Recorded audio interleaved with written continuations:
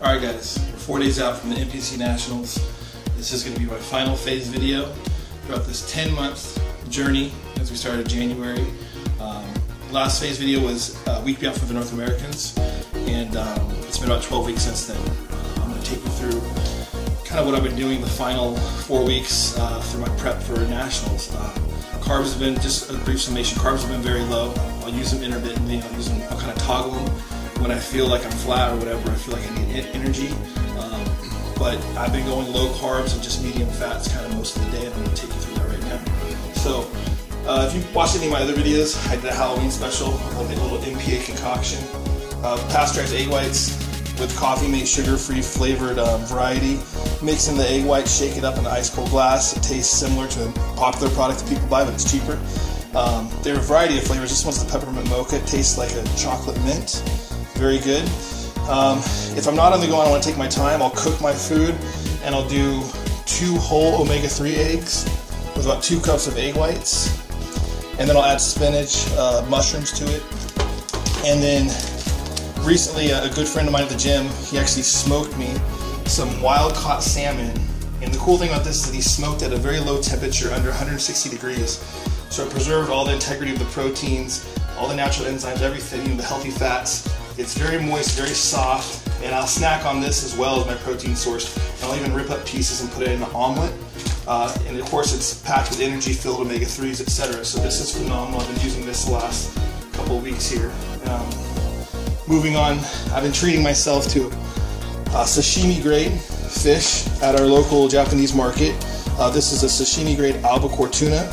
I'll slice it up really thin in sashimi pieces, and of course I'll have no carbs with it, and I'll be eating it with a low sodium soy sauce and sriracha sauce, of course. Moving on to another meal, I've been doing a lot of slow cooking in the crock pot. So my wife and I, we've been getting, this is grass-fed top round, or IF round. We get it at a market called New Seasons. Very lean, it's probably 2 or 3% fat in the meat, and it's grass-fed, and we slow cook it. Oh, also we do the chicken too, in the crock pot for like 10 or 12 hours. Very slow, low temperature, and it breaks apart. It's very moist. We'll flavor it with Mexican seasonings, different spices my wife puts in there. And I'll actually add some fat-free sour cream to it, and of course some cottage cheese. Then I'll put sriracha on it, and maybe some Colonel Seasoning ranch. I'll mix it all up, and it's almost like a taco sauce. But of course there's no fat in it. There's sodium, a little bit of dairy, but as you know, when I'm low carbs like this, I like to keep variables in there. Sodium high because I want to hold water.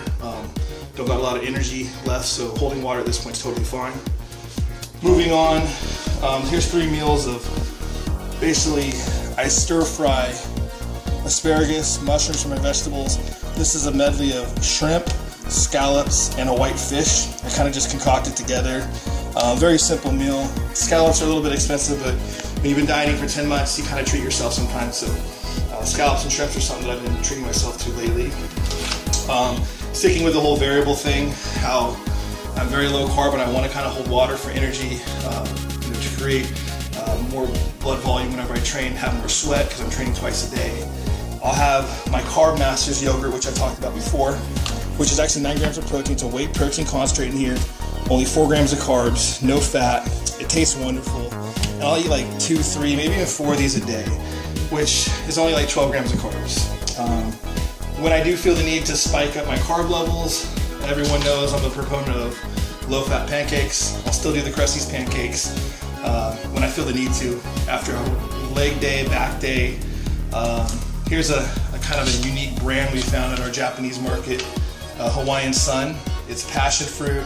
They have a chocolate coconut, and it's low fat. It's 0.5 grams of fat for a serving, so it's very similar to Krusteaz, and it's added water only. So this is kind of cool too. Another trick I'm going to bring up for your Krusteaz pancake mix, you can actually add your Coffee Mate pumpkin spice, so you get the pumpkin spice to the mixture and make pumpkin pancakes that are low fat. So that's basically it right now. I'm training twice a day still. Sessions are about 30 to 35 minutes. I was doing cardio for about 2 weeks. My wife thought my legs were stringing out, thought I didn't need it, so I had to pull back on that. had to listen to her because I'm trying to overachieve and do too much, which is the mentality that you usually have when you want to win. Also, I've even been training some days 3 times a day, but even shorter sessions, 20 minutes. I'll go in for the 3rd time and touch up my glutes again, my traps, etc. So this prep has been the hardest, this final 12 weeks to Nationals. Just invigorated and more motivated after North Americans. And my mind was made up right after basically the finals North Americans. I just kind of kept quiet, didn't want a lot of pressure, and so this is why the video is coming out a week before. So we'll see you in 4 days, I believe. So please tune in.